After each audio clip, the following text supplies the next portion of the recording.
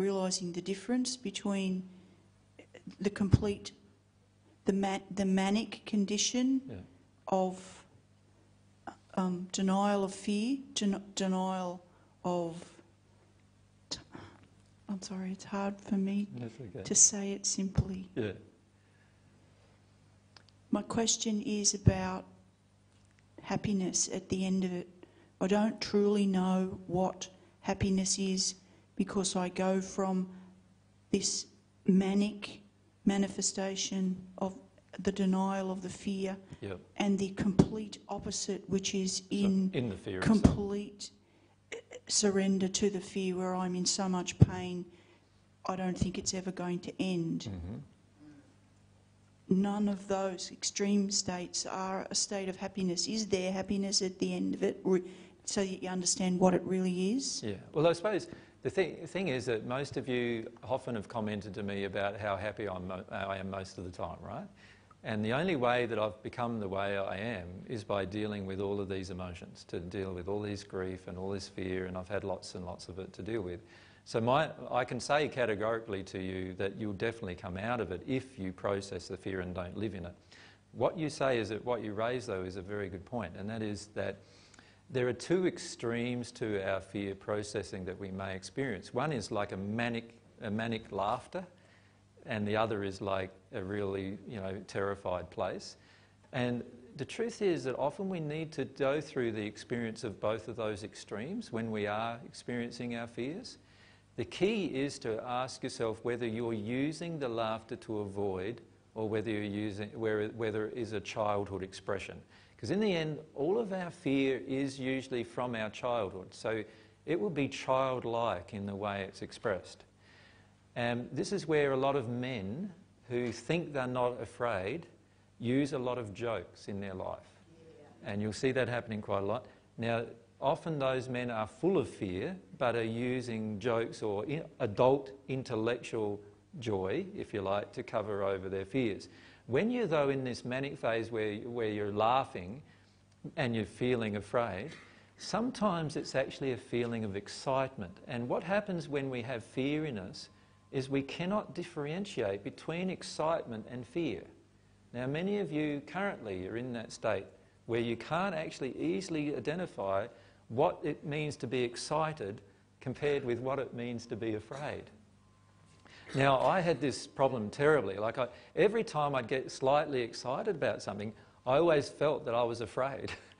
And vice versa. If I got afraid, I'd think that I was excited, but really I was terrified. And it took me processing through my fears to actually start to realise the difference between those two states. You'll find that excitement is a very similar emotion to fear in its physiological response inside of you. And it often kicks off very similar chemical reactions inside of you as well. So the soul, through its emotion, experiences many chemical responses that are very similar. And so it's often very difficult to determine the difference between excitement and fear. So are you saying when I feel afraid, I often feel a sense of dread?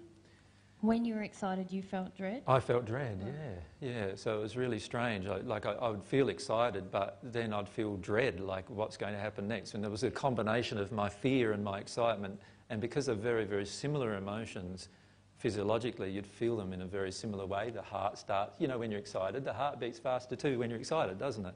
And all of those kind of things start happening. And so you start to not be able to tell the difference between those two sets of emotions. But you will need to experience often both fluctuations, the manic sort of laughter, which is a very childlike state, right down to the fear and terror, in a childlike state, and allow yourself to go through it. If you're in pain with it, then often it's because you're still not getting to the bottom of it. So that's the thing to whenever I'm in pain, I just pray to God a lot about the pain, and I say to God, I know that I'm in denial of something here. I'd love to know what it is, I'd love to know what it is even intellectually to work out, and then maybe I can work through it emotionally. Thank you. Yeah. My manic also manifests in busyness. Yes. If I sit still, I find I trigger fear much more readily. The busier that I am, I just stay the manic keeps me busy, Yep. busy in physically, but busy in my head too. The other issue that many face, and that you face, Jen, is that because you're spirit influence and you've got, fairly open mediumistic abilities, what happens is that spirits around you in certain states can easily be attracted as soon as there's any denial in your own state. So as soon as you feel some pain, you know you're in denial of your own state, but at that point, many spirits can come around you and go whoosh around you, and sometimes you'll feel them like that. And then you'll go into like a manic laughter, and sometimes that's actually expressing their method of getting out of their fear. Does that make sense?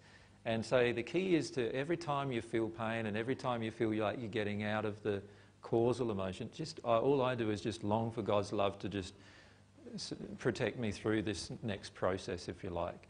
And most of the time, you can work your way through things quite rapidly like that. Sometimes, though, recently I've noticed that when spirits have been attracted to me when I'm working through an emotion, that it's actually helped me work through the emotion even more by their emotion heightening my own emotion. And I just allow that to occur, whereas most people who would talk to you about mediumship and those kind of things would say to surround yourself with some kind of protection barrier.